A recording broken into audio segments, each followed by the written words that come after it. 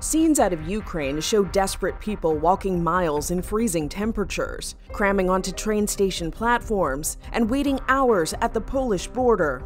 Included in that number are thousands of international students who just want to go home. Many of them say that their wish is being delayed or denied because of their skin color. The Ukrainian Ministry of Education reports over 80,000 students come from around the world to study at Ukraine's renowned and relatively inexpensive universities and medical schools.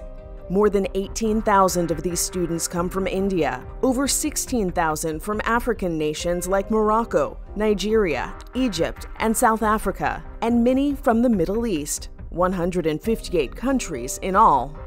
Abira Ahmad Khan was studying medicine in Kyiv when she tried to evacuate. She says border officials held her and other international students back. They waited for all the Ukrainian people to go out first and then other nationalities.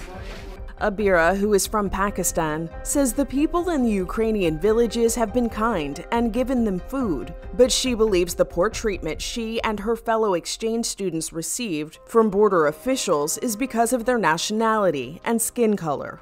On the border, they were preferring Ukrainian people, and we had to wait even more than we should have because of those people, because of racist people.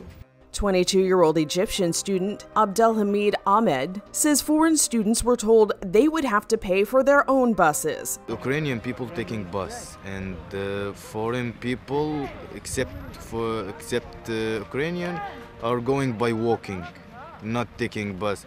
Too much people walking. Like we walk maybe 40 or 45 kilometers, more than. Despite the difficulties, Nigerian medical student Lois Kaya says going to the border is his only choice. By any situation, we need to drain our own country. We cannot stay here. Our university has to talk to people. We are not able to protect you. Lois' motivation? His mother. She's waiting for me. She invests her money for my education, so I cannot be blocked in this country.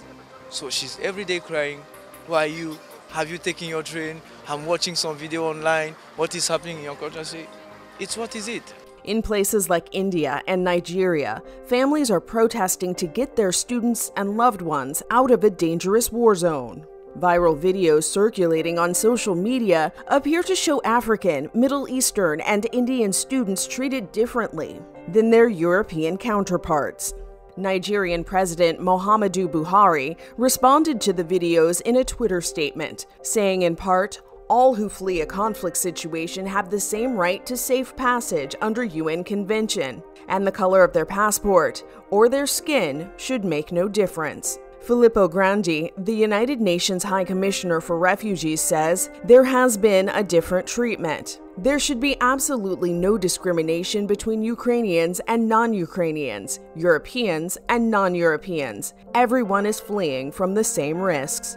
He says the UN plans to intervene to ensure everyone is treated fairly at the borders.